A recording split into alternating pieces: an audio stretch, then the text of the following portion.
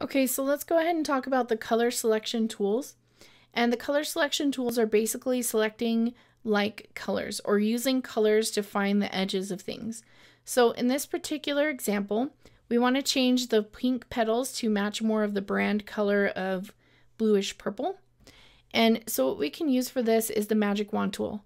It's one of the oldest selection tools in Photoshop, and what it does is it allows you to try to select adjacent pixels that are the same color or similar to the color that you picked.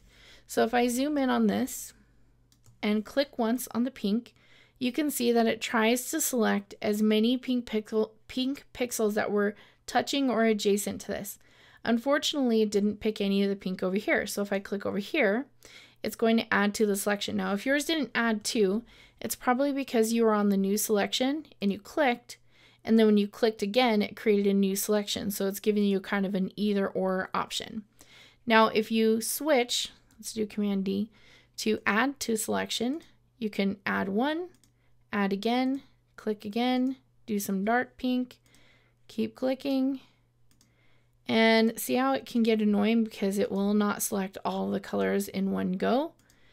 It's great because you didn't have to select any of this and you didn't have to do that darn magnetic lasso. So it's good in some ways, but unfortunately, if you were to click, let's say, where's this light pink? Well, I guess it's not going to work.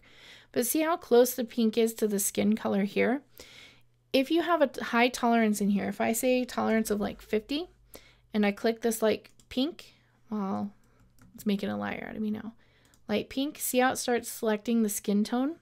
And if you do a really low tolerance, like 15, and Command D, and we select, it only does a tiny little area.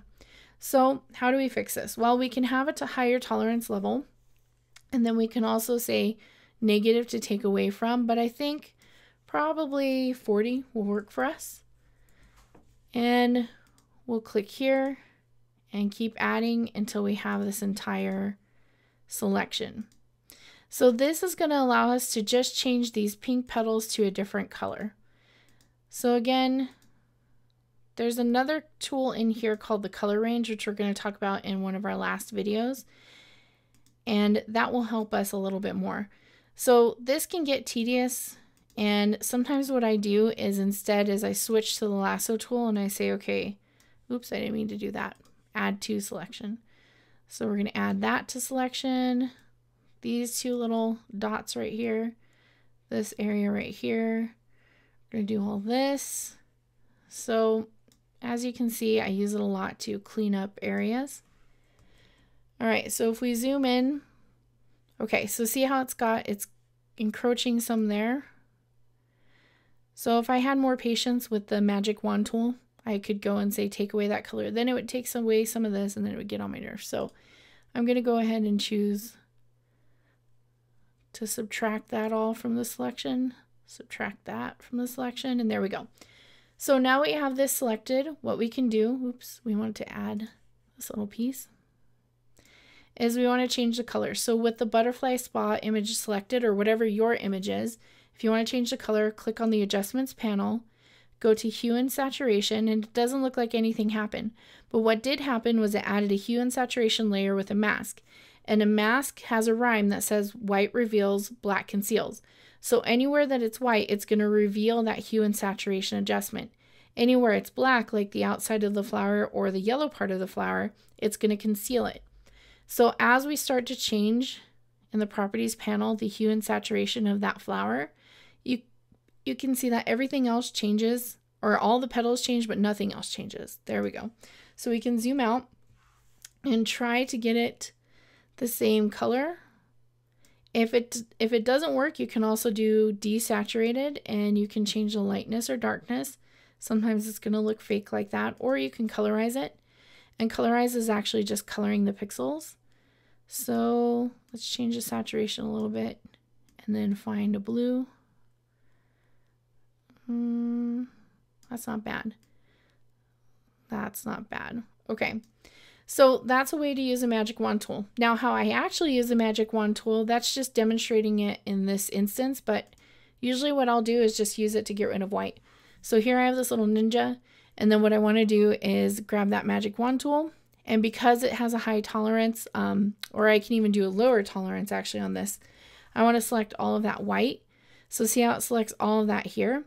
And then I can even add to and select this white in here. And then what I can do with this is instead of selecting that part, if I do Command J, it's going to do exactly the opposite of what I wanted to do. So I'll do undo there, and I'll go to select inverse, and now it's going to just select the ninja. So I can do Command or Control J there. And now the ninja is all by himself on his own transparent layer. So that magic wand tool is amazing when you're working with a solid background. Now the only part here is see how he still has all this white that I forgot? So I can click in here with the magic wand tool, I can do the add to selection, and I can just keep adding all these tiny little white areas, and then I can just hit delete and delete all of those. Now Command D to get out of there. So that's the best use of the magic wand tool. All right, oops, not that. Okay, so the one that is my favorite is the quick selection tool because it does use color, but what it looks for is it looks for edges based on contrast of color. So this has a high contrast of color between this board and the white background.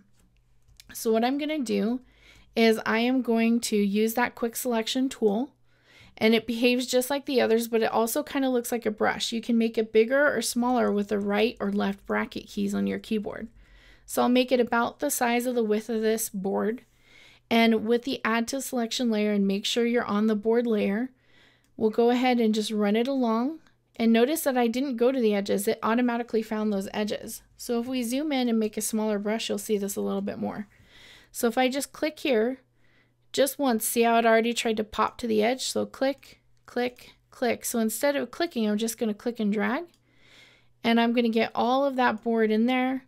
Click and drag right across. And you have to be careful because see how it didn't select the F?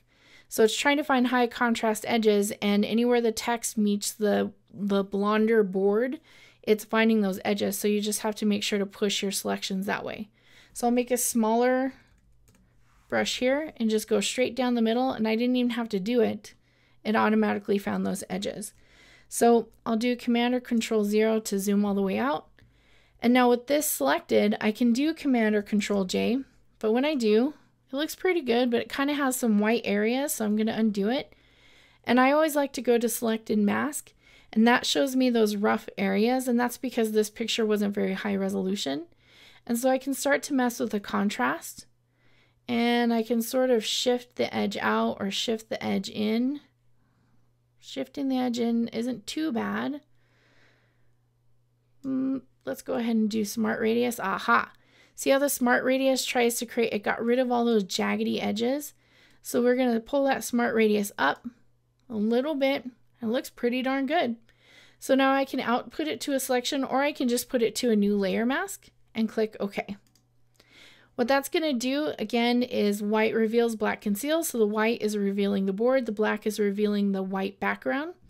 So now I can take this sign, and I can Command or Control T, make it big, rotate it, move it in the center, hit Enter, Return. And I think it needs a little bit of a drop shadow, so in order for you to see this, we'll go ahead and, wow, it's not doing it right now. Okay. So I'll go to the FX button and choose Drop Shadow, which you still can't see. And I'll drag this out and make it a little bit softer. There we go. So that gives it a little bit more of a contrast. And I can even come in here, and if I wanted to, go to Filter, Blur, Gaussian Blur. Now that's too much of a blur, so I'll bring it down. Just know that if you do a Gaussian blur on here, it's going to permanently harm this image. So you can do it, but you can't ever undo it. So with this picture selected, I'm going to go up here to Select or Filter, Convert for Smart Filters, click OK. And now when I go to Filter, Blur, well, Filter, Blur, Gaussian Blur, I can add that Gaussian blur. I think it looks pretty good right there. And now with that selected, I can turn on and off that Gaussian blur filter. But anyway, those are the basic color selection tools of the Magic Wand tool and the Quick Selection. The Quick Selection is going to do the work for you the most of the time. So get used to that particular tool.